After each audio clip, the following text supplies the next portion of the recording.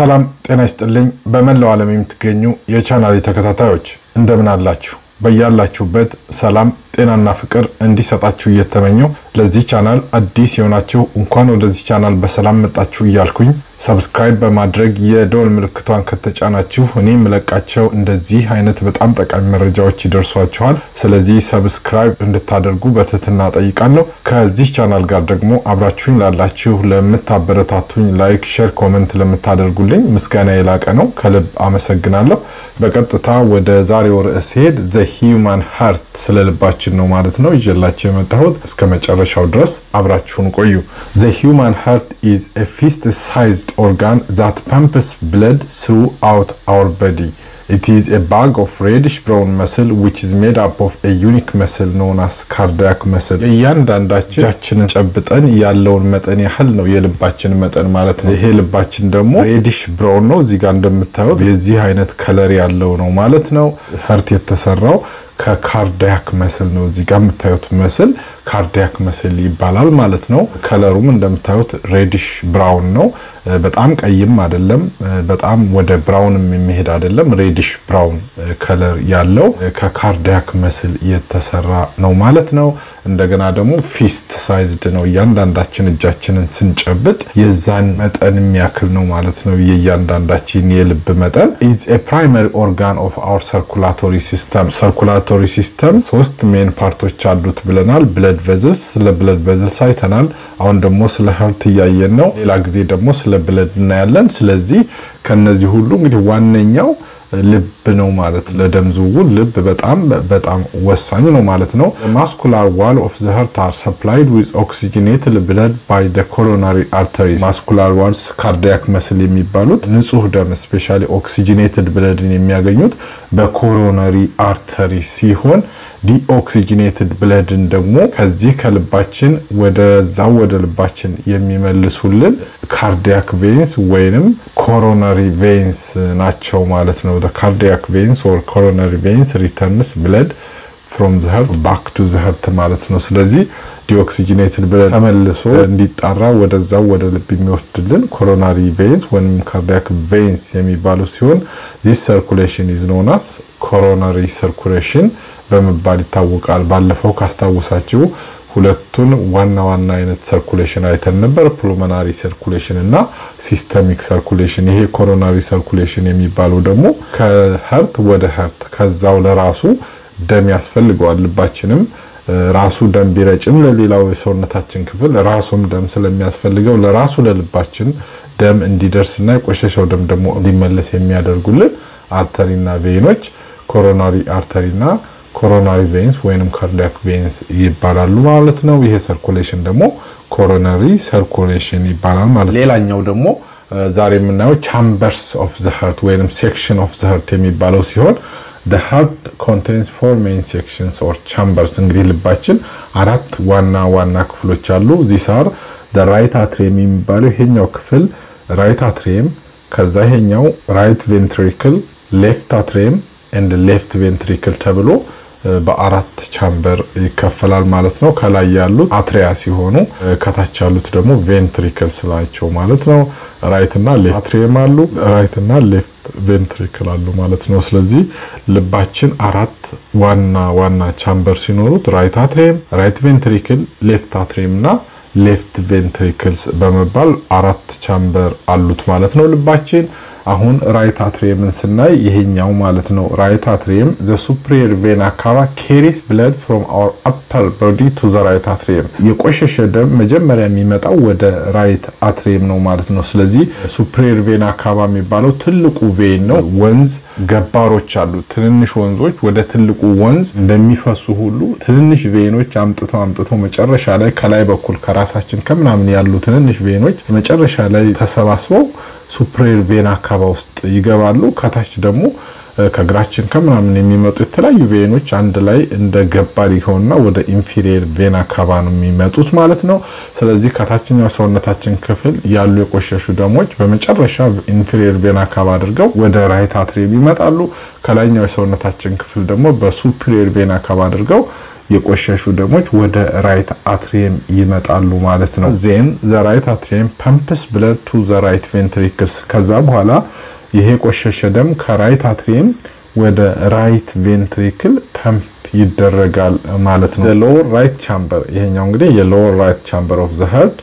pumps deoxygenated blood to our lungs by pulmonary artery the lungs reload blood with oxygen ከዛ በኋላ የቆሸሸው ደም ከራይት ቬንትሪክል በቀጥታ በዚህ በፑልሞናሪ አርተሪ አማካኝነት ወደ ሳምባችን ይሄዳል ማለት ነው የቆሸሸው ደም ማለት ነው ይሄ ዲኦክሲጂኔትድ ብለድ ያዘው በፑልሞናሪ አርተሪ ወደ ሳምባችን ውስጥ ይሄድና ሳምባችን ውስጥ ኦክሲጂን ይቀበላል ማለት ነው ካርቦን ዳይኦክሳይድ እና ኦክሲጂን ኤክስቼንጅ የሚደራረጉ ሳምባ ውስጥ ወይንም ላንግ ውስጥ ነው ብለናል አልቮላይ የሚባሉ ኤር ሳክሶች አሉ እዛ ውስጥ ጋሴስ ኤክስቼንጅ እንደሚካሄድ ባለፈው አይተናል ስለዚህ ይሄ ዲኦክሲጂኔትድ ብለድ በፑልሞናሪ አርተሪ ወደ ሳምባ ያደርስልናል ሳምባ ውስጥ ካርቦን ዳይኦክሳይድ ወደ ውጪ አናስወጣና ከውጪ የተቀበልነውን ኦክሲጂን ሳምባ ውስጥ እንደገና ለደማችን ሪሎድ ይደረግና ኦክሲጂን እንዲያገኝ ይደረጋል ማለት ነው ቤተሰቦቻችን after the lungs fill blood with oxygen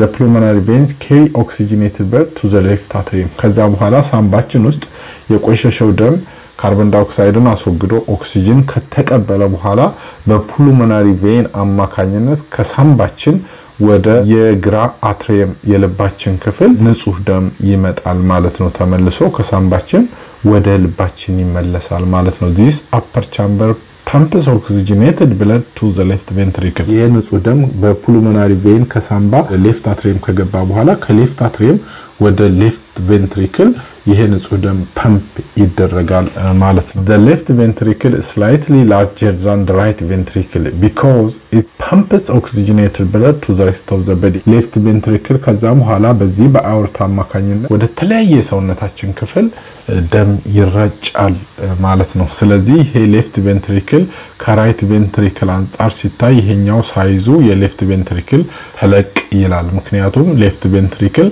ደም የሚረጨው ለሁሉም የሰውነታችን ክፍል ነው ራይት ventricle ግን ደም የምትረጨው ወደ ሳምባ ነው ሳምባ ውስጥ ዲኦክሲጂኔትድ ብለድ ከዚህ ሳምባ ውስጥ ይሄድና ተጣርቶ እንዲመለስ ወደ ሳምባ ብቻ ነው ይሄኛው የሚረጨው ስለዚህ ሳይዙ ከሌፍት ventricle ራይት ventricle ያንሳል ማለት ነው ሌፍት ventricle ትንሽ ተለቅ ይላል በመጠን ምክንያቱም ሌፍት ventricle ንጹህ ደምን ወደ ተለያየ ሰውነታችን ክፍል ስለሚረጭ ሳይዙ ከፍ ያለ ነው ማለት ነው ቤተሰቦቻችን የታሲ ዘ ሃርት ቫልቭስ ልባችን አራት ቻምበር አለው ብለናል ያንዳንዳቹ ቻምበር ደግሞ የራሳቸው በር አላቸው ይሄ በር ነው እንግዲህ ቫልቭስ የሚባሉት እነዚህ ቫልቮች ደግሞ ሁለት ሜን ታይፕስ ኦፍ ቫልቭስ አሉ the atrioventricular valve እና semilunar valve የሚባሉ ማለት ነው they open and close to allow blood to flow through ደም በበር ውስጥ እንዲያልፍ በሚፈለግበት ጊዜ ይከፈታሉ ከዛ ይዘጋሉ ይከፈታሉ ይዘጋሉ በዛ መልኩ ነው ማለት ነው ደም ከአንዱ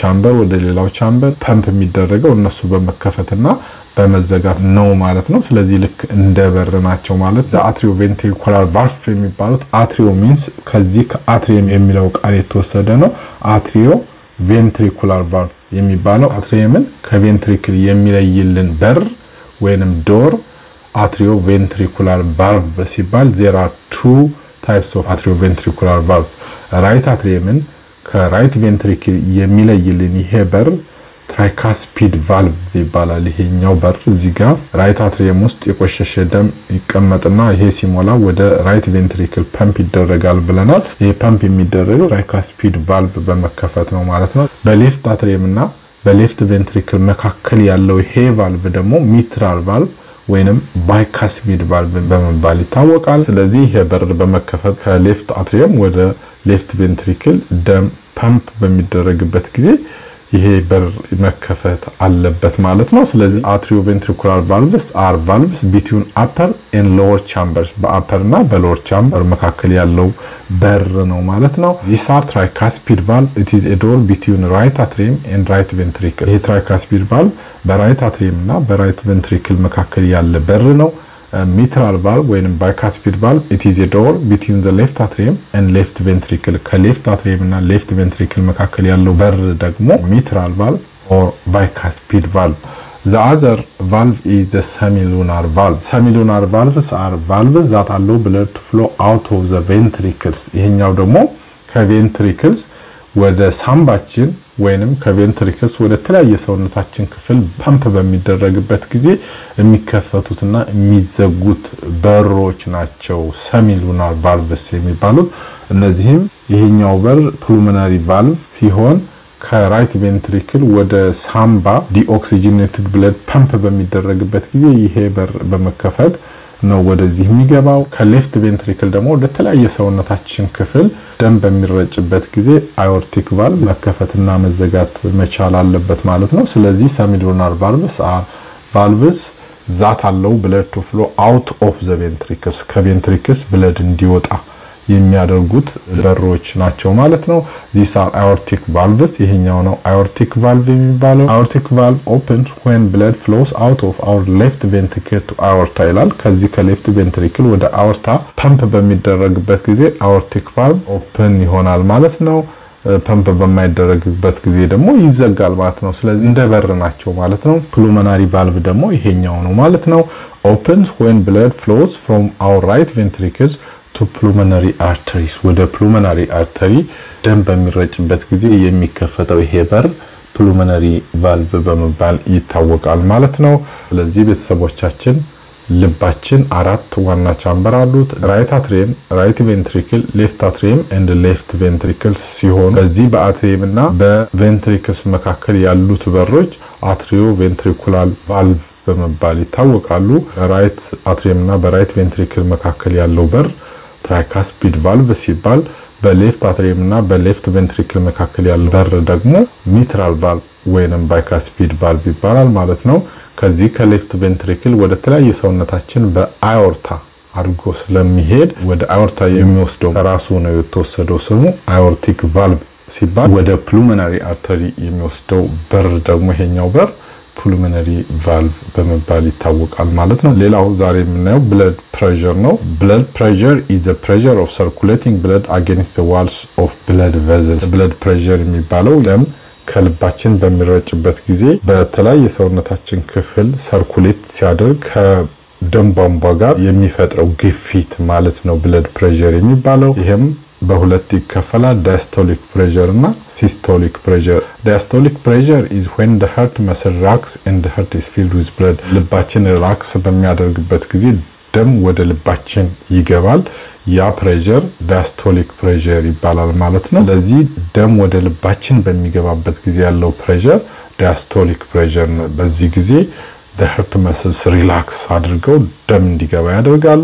systolic pressure ጊዜ ግን ኮንትራክት ያደርጉና ልክ እንደዚህ ኩርምት በማለት ደም ከልባችን ወደ ተለያየ ሰውነታችን እንዲረጭ የሚያደርጉበት pressure ደግሞ systolic pressure ይባላል። it's when the heart muscle contract and force the blood out of the heart. contract በማድረግ ወይም ኩርምት በማለት ከልባችን ደም እንዲረጭ የሚያደርጉበት pressure systolic pressure ይባላል ማለት ነው። the normal blood pressure is 120 mm mercury by 80 mm of mercury. systolic pressure 120 የታችኛው ደግሞ diastolic pressure የሚባለው ማለት ነው 80 መሆን አለበት። ስለዚህ 120 በ80 ከሆነ ትክክለኛ blood pressure አለ ማለት ነው። ሌላው ደግሞ heart beat ነው ማለት ነው። is a regular movement or sound that the heart makes as sends blood around our body.